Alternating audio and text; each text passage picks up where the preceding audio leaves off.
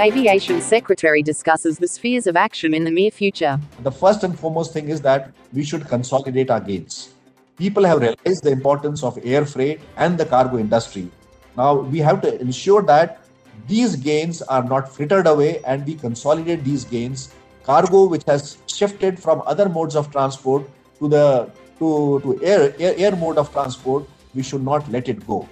If this has to happen, we have to become more efficient.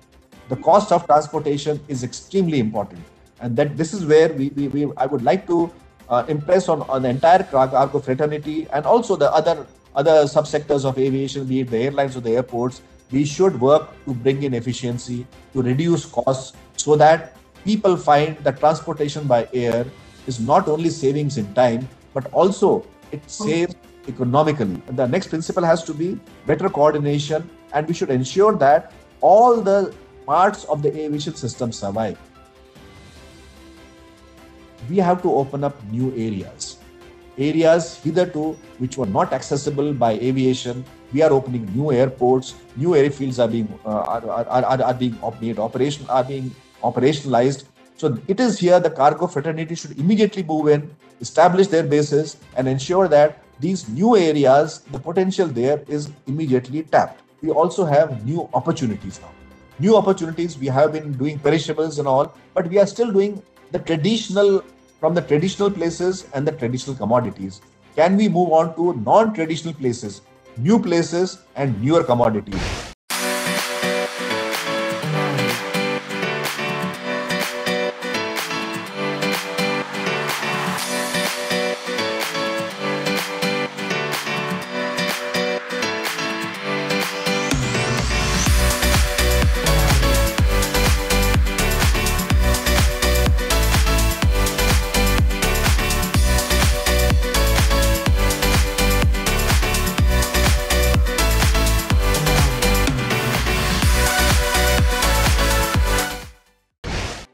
Nepal government paves the way for waterways trade opportunities with neighbouring countries, including India. The present government is giving high priority for facilitating the development of maritime transport. We are in the process of preparing and enacting maritime-related policies and acts. Similarly, Nepal and India had agreed to use some of the Indian inland waterway routes for the movement of Nepali freight.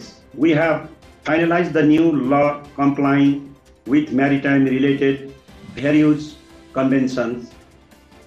The law will also cover the ships with Nepali flag that will sail on neighbouring countries. Nepal is also working for the ratification acceptance of many conventions. Shipping-related other conventions will be gradually ratified in future. GMR Hyderabad Air Cargo partners with Singapore-based technology StaTwig to offer blockchain-based real-time tracking of vaccine shipments.